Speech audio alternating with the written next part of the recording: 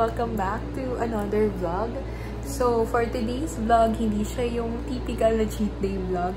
Actually, sobrang, lang siya, sobrang random. Kasi, napantulog na ako, tapos naisipan ko pang mag-record. Kasi, tomorrow kasi, actually, nakasked ako for Lasik surgery. So, parang gusto ko lang din i-record to share my journey sa inyo kung ano yung procedure pag gagawin yung Lasik surgery para daw bumalik yung 2020 vision ko. Minsan pa nga daw nagiging 2010, pero depende pa rin ata sa result nung magiging surgery ko. So, actually, I want to take also this opportunity dahil to thank my cousin kasi siya yung nag-sponsor sa akin dito. Kasi dahil kung ako lang din, ay hindi ko magtitiisa lang ako sa glasses kasi syempre alam naman natin na medyo pricey siya. I mean talagang pricey. So, hindi pa kaya ng budget ko. And yun, super thankful lang ako kasi in-sponsoran ako kasi naawa na daw siya sa sobrang laban ng mata ko. So, ayun. Super thank you. So, ayun nga, tomorrow meron ako, nakasked ako for Lasik surgery. So, before i-gawin yung surgery, before siya gawin, so meron daw tinatawag na screening test pa. Kung titignan pa kung talagang eligible ako or kung candidate ako for the Lasik. So, tomorrow tignan natin kung ano yung magiging process. Kasi madami pa daw yun, hindi ka kagad pagdating mo dun isasalang ka. So, meron pa siyang isi-check pa kung candidate ka for Lasik. So, ayun guys. Sumahan niyo ako sa journey na to. So, actually, na-excite ako na kinakabahan kasi sabi naman daw, so, nanood ako ng vlog before ako mag-decide na, sige, gagawin ko to. Kasi, una natatakot ako, kinakabahan ako kasi hindi ko naman alam kung paano gagawin. Pero, nung nanood ako ng vlog, sabi naman nila, hindi masakit and 5 to 10 minutes lang daw tapos na yung surgery. So, ayun, tignan natin kung ano yung magiging kalalabasan. And nakaka-excited kasi soon, at least, mawala na yung glasses ko. So, nahirap din talaga rin yung glasses and masyadong kailangan ng alagaan talaga yung mata once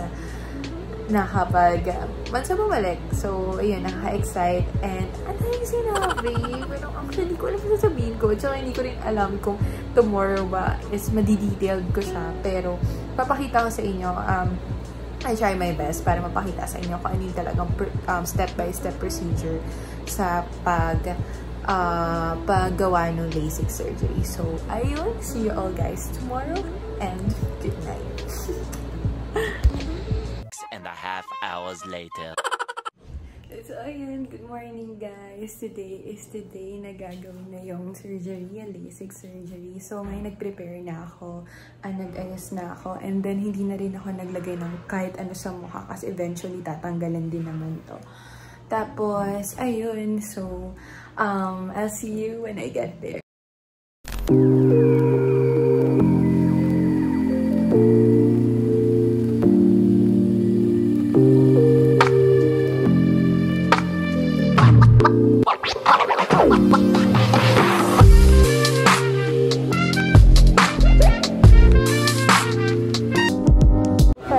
Sa MOA na kami and ayun, kinakatahan ako pero let's do this guys. Siguro kakain nila kami. Talk to you later!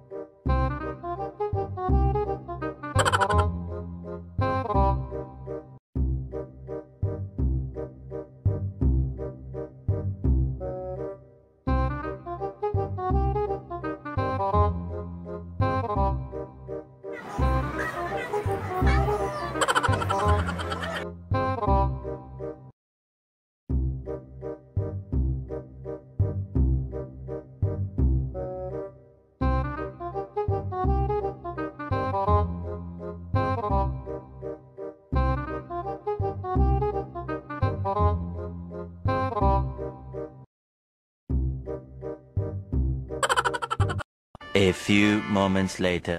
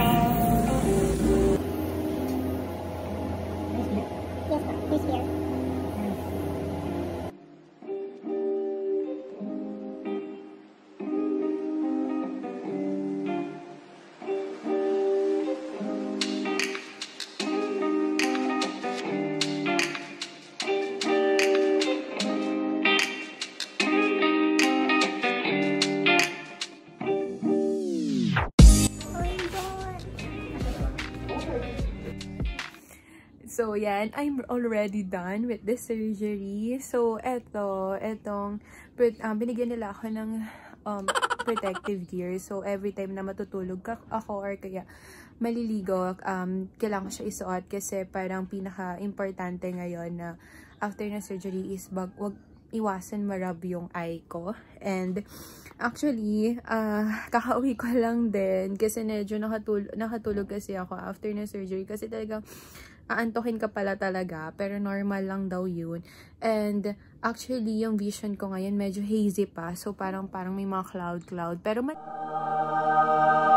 na siya. Actually, nakakatawa kasi kahit sa malayo and yung sobrang liit na letters, nakikita ko na talaga siya. So, at least ngayon I can see the world.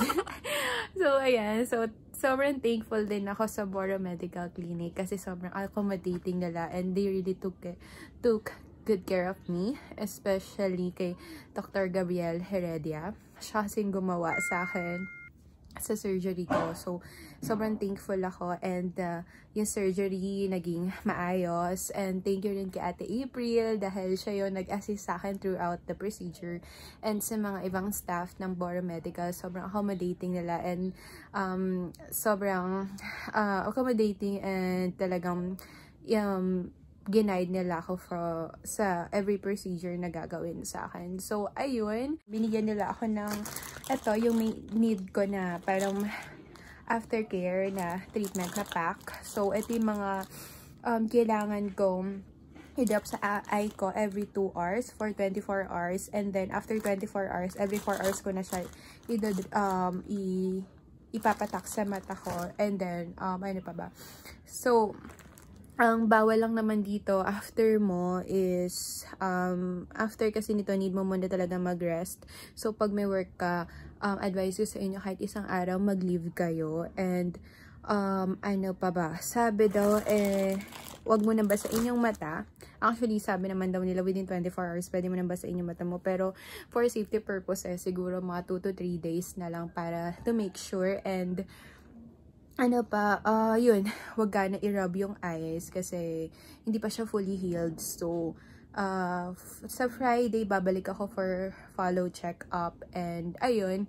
So, super happy ako kasi talagang luminaw na talaga yung mata ko. And, ngayon, hindi ko na kailangan ng glasses. And, hindi na ako makasira lagi ng glasses ko. Lagi ako nagpapalit kasi. So, ayun, sobrang happy ako. And, thank you talaga, Ate Swe, for sponsoring my surgery. Thank you so much. Ayun, so, thank you kasi sobrang worth it naman tong birthday gift sa akin. So, sa mga balak na Lasik surgery, promise wala kayong mararamdaman. Sobrang painless niya talaga. As in, parang nakadilat ka lang talaga. Tapos, wala ka talaga nararamdaman. So, don't worry, wala kayong maramdaman. And, super safe siya. Kaya, ayun, sana makatulong. And, I hope you enjoyed the video. And please don't forget to click the like and subscribe button. And hit the notification bell para sa mga future videos ko ma-notify kayo. So, thank you guys so much. And thanks for watching. Bye!